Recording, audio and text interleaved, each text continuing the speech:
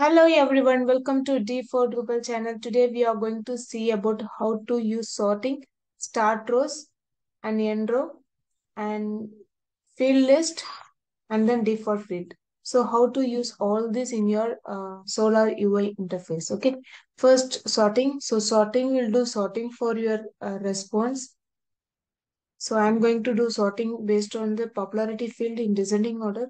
So this is the popularity field. We are going to sort it based upon the descending order. So when you do, you can see your data is sorted. So descending order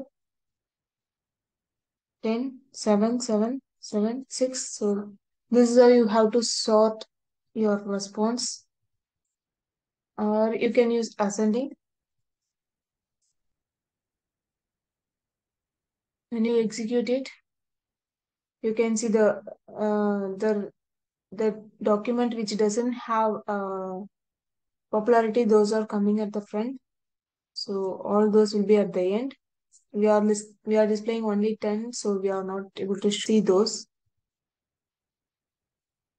And next is start and end. So start and end, by default it is 10. So we have 32 contents, so you can give whatever. So I'm giving 35. So 35 means it will list all the 32 contents here.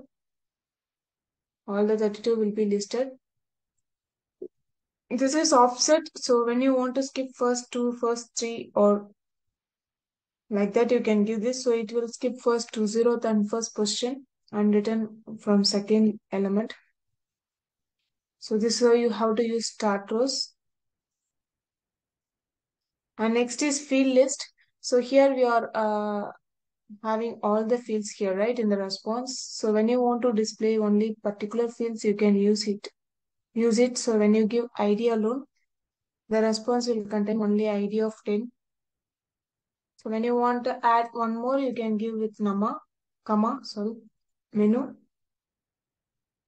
name menu. So it will give name menu ID.